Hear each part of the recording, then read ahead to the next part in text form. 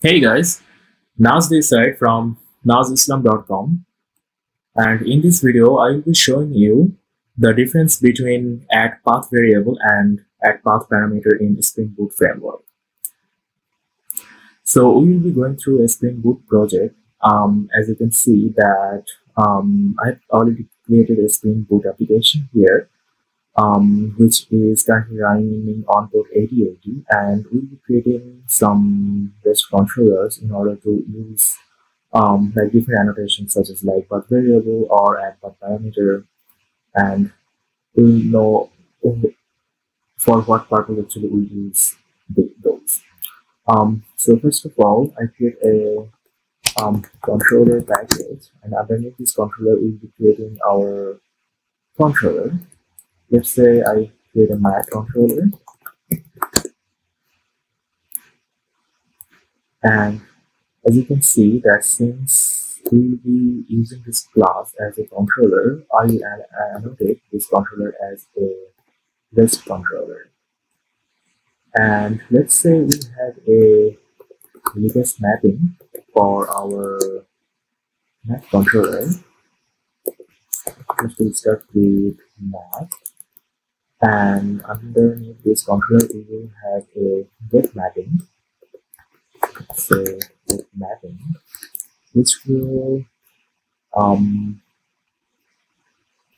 have a value of add. So what we will be doing is that we will have we are creating a URL or path, so to say, which will add two numbers. So let's create the method first. Public which because this method will return an integer data type, and I call it add number.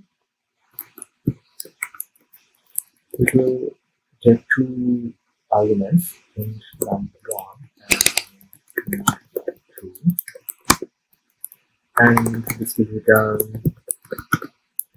these two the sum of these two numbers. So the way actually our method knows about these two variables. So there should be a way of knowing these two variables. Okay, so that like from this part we will be adding the numbers, and we will have this number in this method in order to sum them up and return them, right? So this is the way. So there are two ways of doing this. One is using path variable, and the other one is using path parameter in Spring Boot framework. So first of all, we will be learning about path variable. So let's I just create a comment with, so this will be the path variable approach. So the way we do this is that we put a placeholder like this, and we'll have the path variable, like we will annotate this argument with path variable, and we will also specify the value for this. So this value will have to match with this.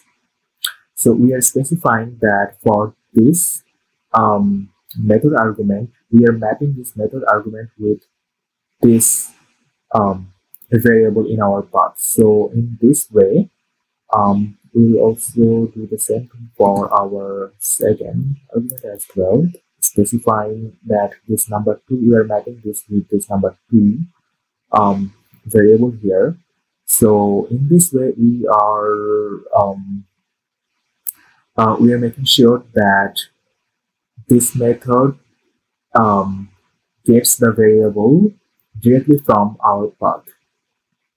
So if I save this file, and at this point if I refresh our application to restart again, see that this is building our application. So while this is loading, let's open up a browser, and let's shrink this a little bit to open up our 8084. So what we will be doing is that since we have the request mapping with the mat, and then we are adding the controller, the path add here, and let's say we want to add two numbers such as like 2 and 3, if I hit return, this returns 5 for us. So this is how you see that like this is really dynamic. Then that like if I add, let's say I want to add like 10 and 5, I hit return, this returns different for us. So this path variable, all this is doing is that this is fetching the variables from the path, like directly from the path. The other way of doing this is using path param, and in this way we will be annotating our method arguments with path param, but in that case the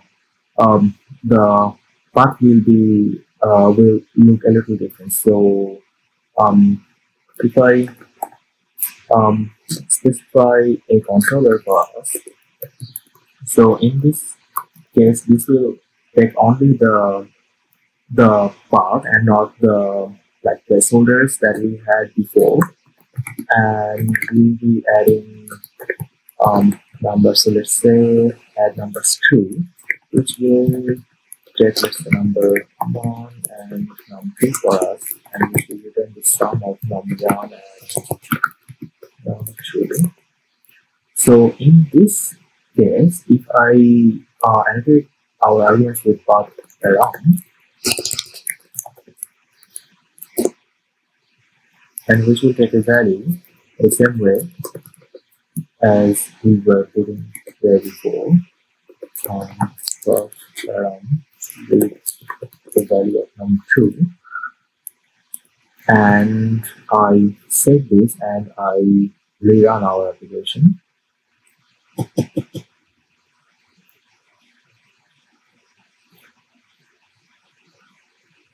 So while this is loading,